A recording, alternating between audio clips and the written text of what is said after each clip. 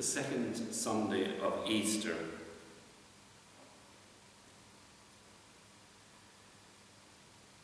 The Gospel.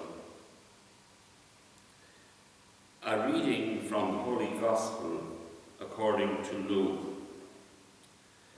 Two of the disciples of Jesus were on their way to a village called Emmaus, 7 miles from Jerusalem, and they were talking together about all that had happened.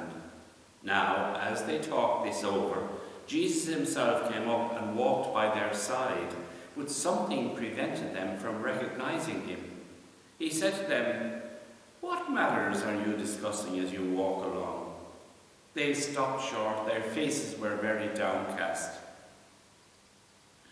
Then one of them, called Cleopas, answered him, "You must be the only person staying in Jerusalem who does not know the things that have been happening there these last few days." "What things?" he asked. "All about Jesus of Nazareth," they answered, "who proved that he was a great prophet by the things he said and did in the sight of God and of the whole people, and how our chief priests and our leaders handed him over to be sentenced to death and had him crucified. Our own hope had been that he would be the one to set Israel free. And this is not all. 2 whole days have gone by since it all happened, and some women from our group have astounded us. They went to the tomb in the early morning, and when they did not find the body, they came back to tell us they had seen a vision of angels who declared that he was alive. Some of our friends went to the tomb and found everything exactly as the women had reported, but of him they saw nothing." Then he said to them, "You foolish men, so slow to believe the full message of the prophets. Was it not ordained that the Christ should suffer and so enter into his glory?" Then, starting with Moses and going through all the prophets, he explained to them the passages throughout the scriptures that were about himself. When they drew near to the village to which they were going, he made as if to go on, but they pressed him to stay with them. "It is nearly evening," they said, "and the day is almost over." So he went in to stay with them. Now, while he was with them at the table, he took the bread and said the blessing. Then he broke it and he handed it to them. And their eyes were opened, and they recognized him, but he had vanished from their sight. Then they said to each other, "Did not our hearts burn within us as he talked to us on the road and exclaimed the scriptures to us?" They set out that instant and returned to Jerusalem. There they found the 11 assembled together with their companions, who said to them, "Yes, it is true. The Lord has risen and has appeared to Simon." Then they told their story of what had happened on the road and how they had recognized him at the breaking of bread. The Gospel of the Lord. Praise to you, Lord Jesus Christ.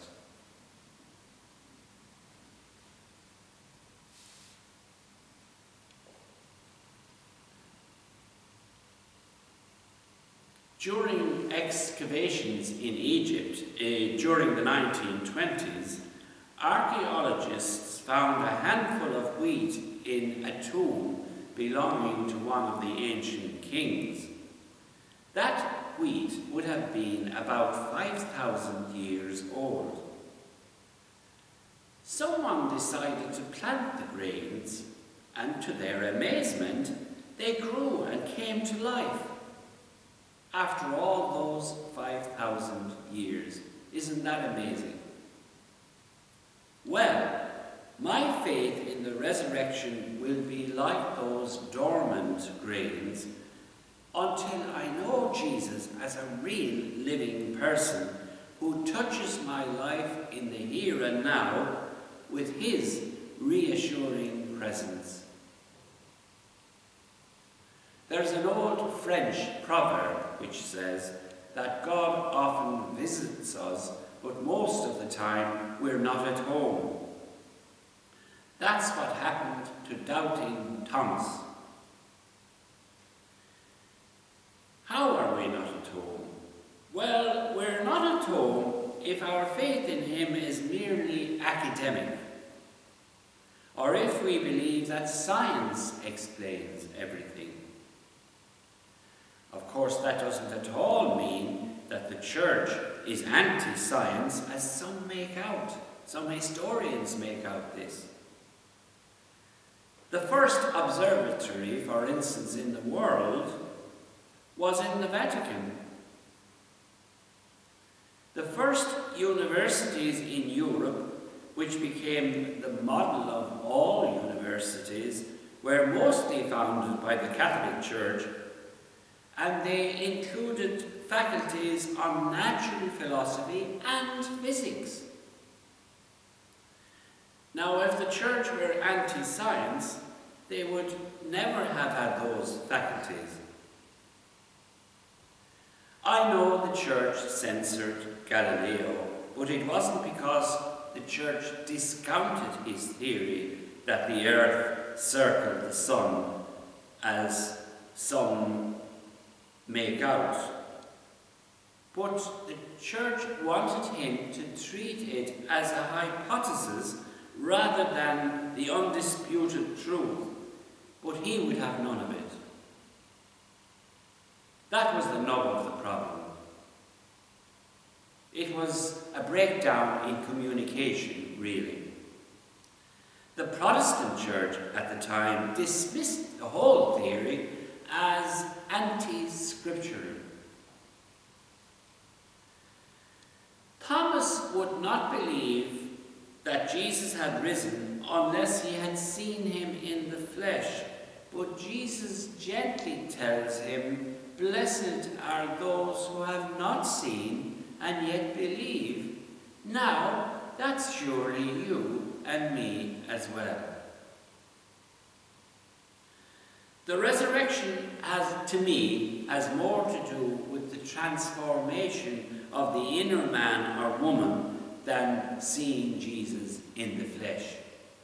If Jesus were to walk into this church right now,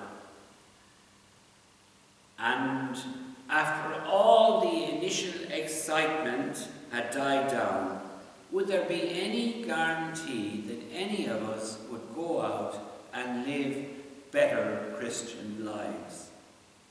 I doubt it very much. Jesus, for instance, he didn't come down from the cross when challenged, because he knew that if he did, the people would still not believe in him. He worked hundreds of miracles for all of them to see, even raising Lazarus from the dead, and still they put him on a cross. It's a bit like global warming today. Despite the evidence, many people still don't believe in it.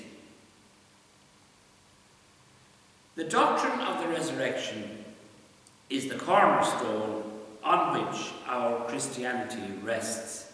Tamper with that and we shake the very foundations of our faith. St. Paul reminds us that if Christ is not risen, then all our teaching is in vain.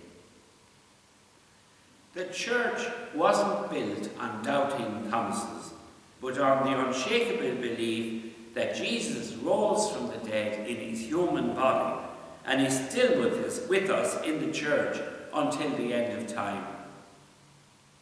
Thomas wanted to touch the Lord's wounds, but it is he who is touched when the risen Jesus pays him a surprise visit. We don't doubt his presence, though, when we receive him in Holy Communion. It is there that we draw close to him. Thank you all very much for listening, and God